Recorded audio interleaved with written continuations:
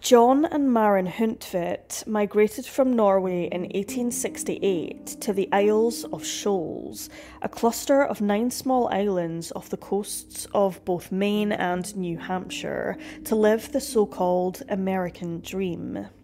One of the isles, Smuttynose Island, was named by a group of local fishermen who saw the island from afar and noticed how the seaweed at one end looked like the smutty nose of a massive sea creature. The remote island captured the Hundtvedts' imaginations, and they decided to move there into a big red house, the couple being the sole residents of the tiny island. John Christian Hundtvedt was born in February 1842 in Stokke, Norway, and was the only child born to Christian Hergensen and Karen Marie Christophersdatter.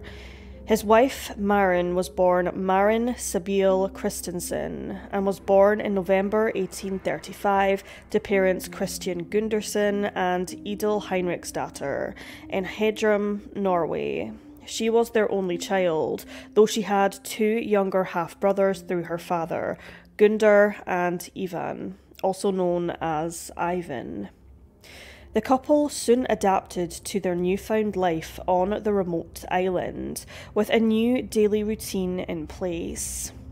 John would take his schooner sailing vessel, the Clarabella, to the local fishing ground before taking his catch to Portsmouth to sell at market, leaving his wife, Maren, and their dog, Ringa, back on Smuttynose.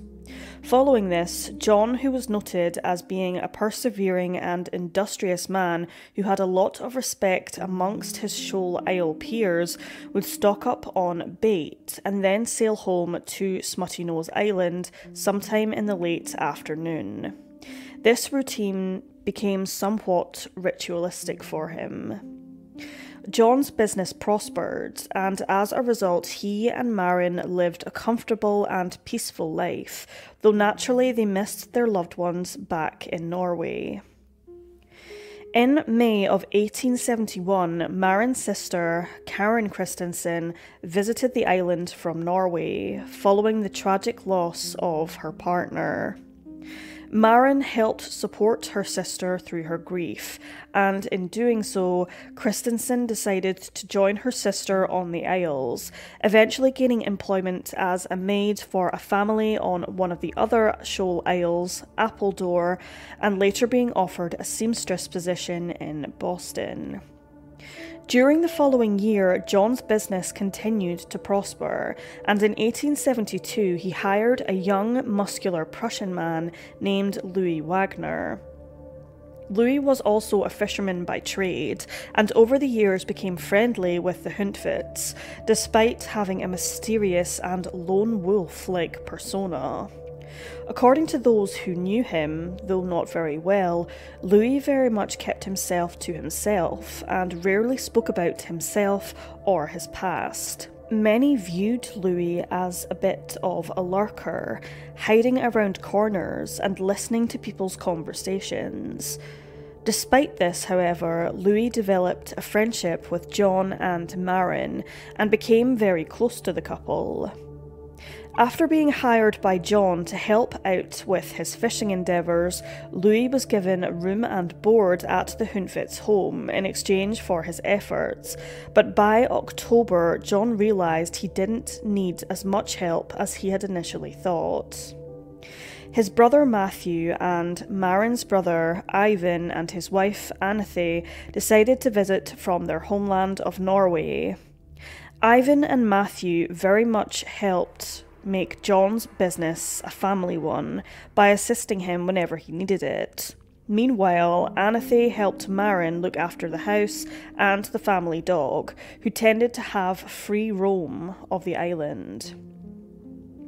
Following the arrivals of Matthew, Ivan, and Anathay, 28-year-old Louis Wagner continued to board at the Hundvits' home for another 5 weeks, before deciding to leave the Isles for good, boarding the Addison Gilbert schooner in November, but things didn't quite go as planned. Louis's boat wrecked, and with very little money to his name, was forced to work a poorly paid job along Portsmouth Pier. Unable to afford his own abode, Louis stayed with a family by the name of Johnson, though he ended up being in arrears with his rent. Following a harsh and brutal winter season, spring was finally upon the residents of the Shoal Isles, and on March 6, 1873, John, Matthew and Ivan set sail on the Clarabella trawler, which was normally docked in the cove, under the bright sunshine, planning to catch some fish, sell it at market, and collect some fresh bait as usual, which was to arrive on an early train from Boston, should all things go to plan. Normally, one of the men would be taken back to Smuttynose before heading on to the mainland, but due to the calm weather conditions, they decided to continue on. During their voyage, the 3 men ran into a neighbour and asked them to return to the island to inform Maren, Karen and Anathay that the trio would return later that night and not to worry. The neighbour informed the 3 women later that afternoon, who at this time had already prepared some supper, though they decided to keep it warm and wait for the men to return before eating. When the Clarabella docked in Portsmouth in early evening, Louis was at the pier and helped use mooring ropes to secure the boat to the dock. He asked John, Matthew and Ivan if they would be returning home that evening, following which John explained that they would return to the island if the bait arrived on time, but if for whatever reason it was late, the trio would stay at port and return home the following morning.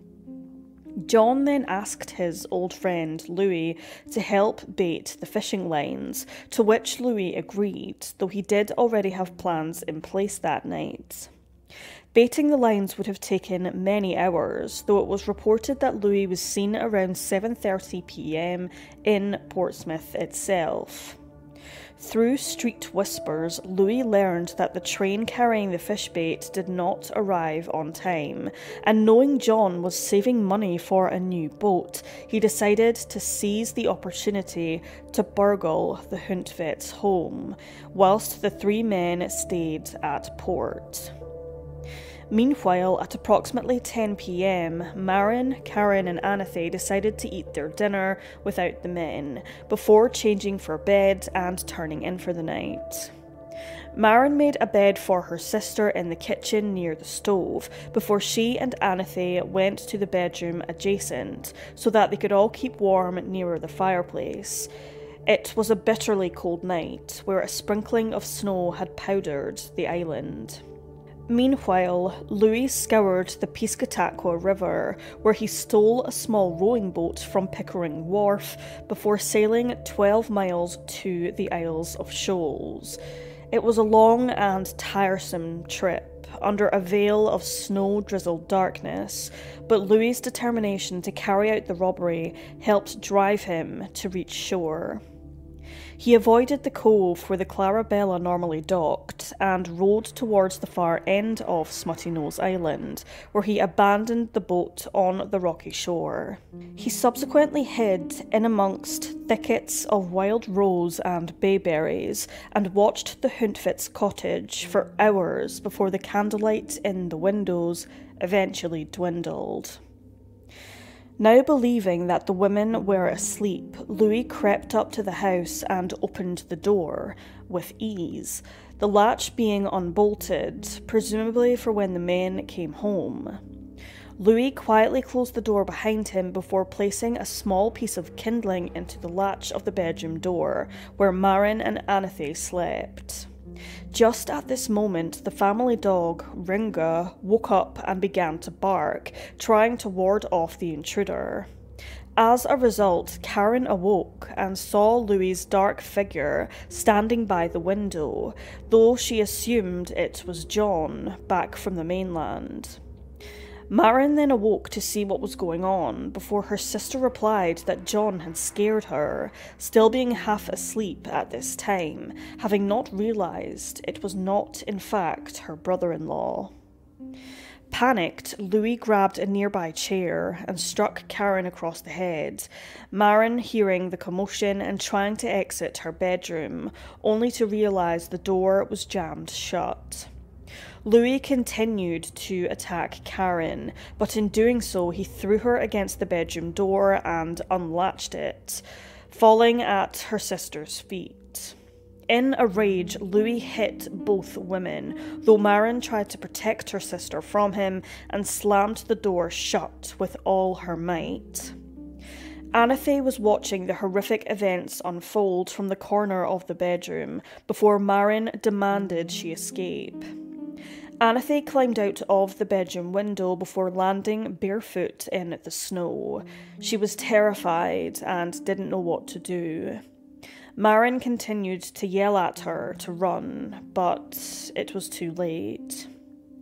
By this point, Louis had left the cottage and approached Anathae with an axe, which had been leaning by the front door to chop ice. He then struck her with the hatchet, Anathae suddenly falling to the ground, dead. Maren looked on, completely shocked. She couldn't fathom how a man she once considered to be a friend could be such a monster. Anathae's body lay lifeless as Louis continued to batter her, Maren continuing to watch on, frozen in terror, but she knew she had to protect herself and her sister. She told Karen to run, but she was too terrified and appeared somewhat faint. Louis then re-entered the house and walked towards the bedroom door with the bloody axe in his hand. Maren then jumped out of the window with her dog in tow, running barefoot in the snow towards the cove to look for Louis's boat to escape on, but it was not there. She ran towards the far end of the island before hiding between two large rocks near to the water's edge, holding her breath in the hopes that Louis wouldn't find her. Meanwhile, back at the Huntvedt's cottage, Karen was trying to escape through the bedroom window when Louis managed to burst into the room, swinging his axe violently at her, but he missed, breaking the wooden axe handle in the process. Following his failed attempts to strike her, Louis removed his handkerchief from his pocket and twisted it around Karen's throat, strangling her to death. For the remainder of the night, Louis searched the island for Maren, determined to silence her. But as the morning began to approach, Louis decided to abandon his hunt for her in order to escape before the sun rose up. He returned to the ransacked cottage, ate some food he brought with him, and drank some tea, before taking a mere $15 worth of goods from the cottage before fleeing the scene. It was approximately 8 a.m. the following morning when Maren decided it was safe for her to come out of hiding, waving down some children playing nearby for assistance.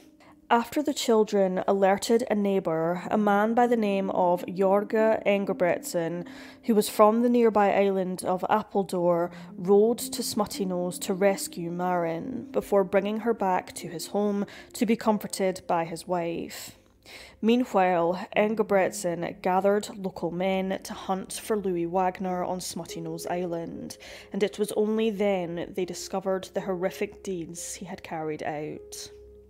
Later that day, the Clarabella began its sail home until John, Matthew and Ivan noticed a signal from the shore of Apeldoorn.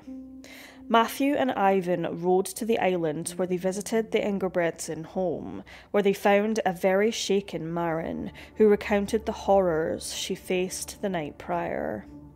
As Ivan and Matthew returned to Smuttynose to search for Anathay, John arrived home, where he discovered Karen and Anathay's mutilated bodies. Ivan and Matthew arrived on the island soon after, with Ivan collapsing in the snow after seeing his wife lying in a pool of dried blood.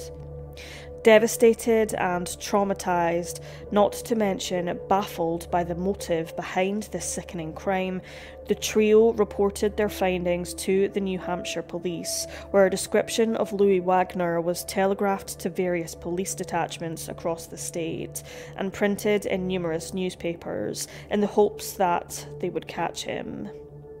As a result, news of the murders spread like wildfire, the locals in utter disbelief that such a horrendous crime would be committed so close to home. As a result of their investigations, police questioned two men, both of whom knew Louis, who informed authorities that they had seen him in Newcastle at approximately 6 a.m. that morning. The rowing boat that Louis had stolen was also found by the quay. Investigations determined that Louis had caught the 9 a.m. train to Boston, and that evening Boston police apprehended the fugitive, who did not resist arrest. Wagner was then transferred by train from Newcastle to Portsmouth jail, during which time he was met with furious citizens holding fire torches and chucking stones, who wanted him dead for what he had done. According to some sources, thousands of people lined the streets just to catch a glimpse of the murderer. Louis Wagner was put on trial on June 9, 1873, where after 9 days of testimonies, he was found guilty and charged with the murders of Karen Christensen and her sister-in-law, Anathay Christensen. His story was jumbled, and he couldn't recall an accurate timeline of his movements on the night of the murders. He claimed to be baiting trawls for a fishing boat, though he could not remember the name of the boat, the captain, or where the vessel was docked. He also claimed to have fallen asleep outside a saloon after drinking some beer, but once again he could not recall the name of the tavern or where it was located. The evidence against him, however, was strong. He had hidden a bloody shirt at the boarding house he had been staying at. Some cash was found in his pockets upon his arrest, which had been stolen from the Huntfit's home, and a button was found in amongst the coins, which belonged to Marin. Marin's own witness testimony recounted Anathay's heart-wrenching final words, seemingly confirming the identity of her killer. Louis, Louis, Louis. Within a few days of his conviction, Louis managed to escape from Alfred Prison in the middle of the night after picking the cell lock with a wooden toothbrush before stuffing his bed with various items to make it appear as if he was asleep under the sheets. Following his escape, Louis bought new clothes, cut his hair and shaved his beard, but he was still recognised and subsequently recaptured in New Hampshire. He was then transferred to a prison in Maine due to Smuttynose Island and the Northern Isles of the Shoals being in Maine's jurisdiction, rather than the Southern Islands, which were in New Hampshire's. On June 25, 1875, Louis faced the gallows and was hanged at the state prison in Thomaston, Maine, though he proclaimed his innocence until his final breath. Following the tragic deaths of Karen and Anathay, John and Marin Huntfit moved away from Smuttynose to Portsmouth, where John continued his fishing business. They had a daughter, Clara, who was born 4 years after the murders, and they eventually moved back to Norway. However, John and Clara later returned to the US, where John remarried and had another child, a son, John Christian, in 1891. Neither the Huntvit nor Ivan Christensen could bear to live at the cottage where they had so many happy memories with 40-year-old Karen and 30-year-old Anathay, memories which were destroyed following the murders. Ivan worked as a carpenter on the Isle of Appledore for the remainder of the summer before returning to his native Norway. Tragically, rumour has it that Ivan Christensen was never seen or heard from again.